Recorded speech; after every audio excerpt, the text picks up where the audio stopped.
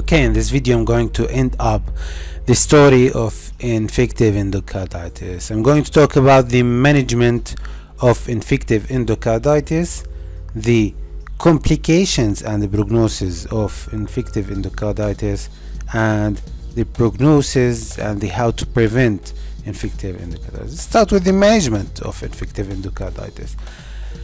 In severely ill patients, if a patient come you with an acute case, okay, severely ill, you have first of all to stabilize the patient. Let's make logic, okay. How to stabilize the patient, or for what? You have to stabilize the patient for cardiac failure, for pulmonary edema, for low cardiac output, because actually the most important problems of infective endocarditis are related to cardiac failure or low cardiac output, pulmonary edema, and so on. Okay, so you have to stabilize the patient with these conditions with therapeutic drugs. After that, you have to take 3 blood cultures from separate venipuncture over 24 hours. Okay, you have to obtain 3 blood cultures over 24 hours. Why to obtain the blood cultures before antibiotic administration? To prevent false negative values, because when you administer the antibiotic before withdrawing the blood cultures, you may have false negative values of the blood cultures due to the administration of the antibiotic. After the taking the blood cultures, you can start empirical antibiotic while waiting the result. Okay, in acute cases especially, you have to start immediately with empirical antibiotic, okay, even before the results of the blood cultures. Okay, this is in acute cases. Actually, in subacute cases, you can sometimes wait for the culture before the administration of antibiotic. What empirical antibiotics to give? You can give anti-staphylococcus semisynthetic penicillin, nafcillin, oxacillin, methicillin, plus aminoglycoside, gentamicin. Okay, if you have a MRSA, you can give vancomycin. Okay, after the culture and sensitivity are there, okay, and the microorganism now is appeared, okay, you can use selective antibiotics. For example, the most common cause of infective endocarditis, the streptococci viridans, you can give 4 weeks of penicillin G, okay, or 2 weeks of penicillin G plus gentamicin, aminoglycoside. Okay, this is in adult. In children, you have to give 4 weeks of penicillin G. Okay, sometimes the medical treatment is unsuccessful.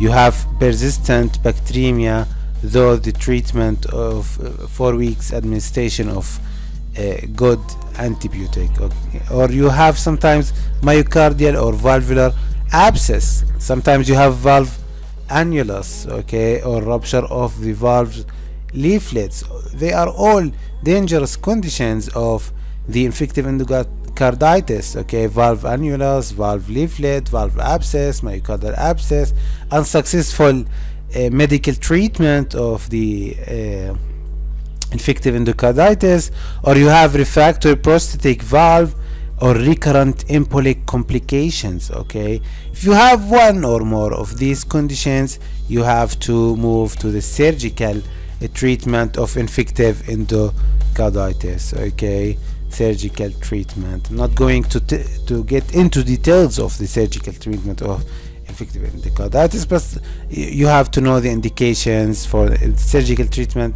We just mentioned them. Okay, now the complications and the prognosis of infective endocarditis. Actually, we divide the complications of infective endocarditis into 2 major groups. The first one is the major complications due to direct effect of infective endocarditis, which is destruction to the heart or the heart valves, or both of them. Okay, destruction to the heart or the heart valve due to the vegetation Okay, it's a major complication of infective endocarditis.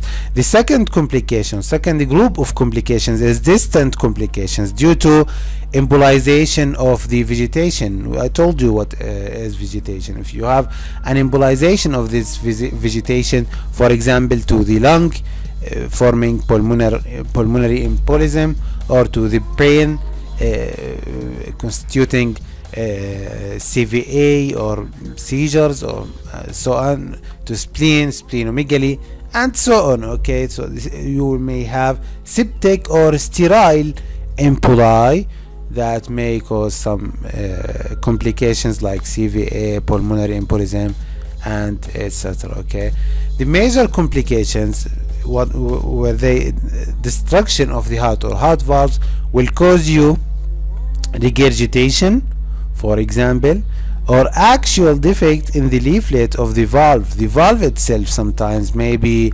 embolizing due to it will be fragile after sometimes of having the infection. Okay, and it may emboli, so we may have actual defect of the leaflet of the valve. Abscess of the valve or the heart, which is an indication for surgical treatment of infective endocarditis. The abscess, okay, it is a direct complication of presence of vegetation, so it is abscess. Okay, abscess or regurgitation or actual defect of the valve, they are all local complications. How to monitor these complications? You can monitor them by echocardiogram scanning, okay, or by physical examination. What about the prognosis of infective endocarditis? The overall prognosis of infective endocarditis is good, okay, but it still depends on the microorganism. Let's just get back to the microorganisms that cause infective endocarditis. Okay, here we are. The bacterial microorganism like Streptococcus viridans has an excellent prognosis. For example, 90% of Streptococcus viridans uncomplicated cases will cure. Okay, in Staphylococcus aureus we have 60 to 75% cure. In Enterococcus we have 75 to 90% cure, or they all about 80% cure. Okay, most of cases. But in some fungal infection, the prognosis or overall prognosis actually is poor and bad prognosis. So fungal infection is associated with a poor prognosis. But Streptococcus viridans 90%, the Staphylococcus aureus 60 to 75%, the Enterococcus about 75 to 9%. They are all good prognosis. Okay, this is about the prognosis. Now let's move to the final point of the infective endocarditis, the prevention. How to prevent infective endocarditis. Prevention of infective endocarditis is with prophylactic antibiotic, with some procedures that may predispose for infective endocarditis, like what?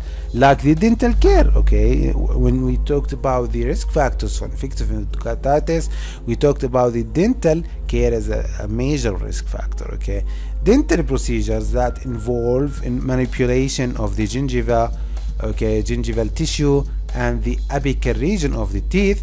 Okay, you should give prophylactic antibiotic. Invasive procedures, okay, this is no W here. Invasive procedures of the respiratory tract, okay, of the infected skin or the muscles. Any invasive procedures of these things, the respiratory tract, the muscles, the skin, okay, may predispose for infective endocarditis, so you have to give prophylactic antibiotic. Also, genitourinary procedures is associated with you have to give prophylactic antibiotic. Also, the obstetric and gynecological procedures, you have to give antibiotic.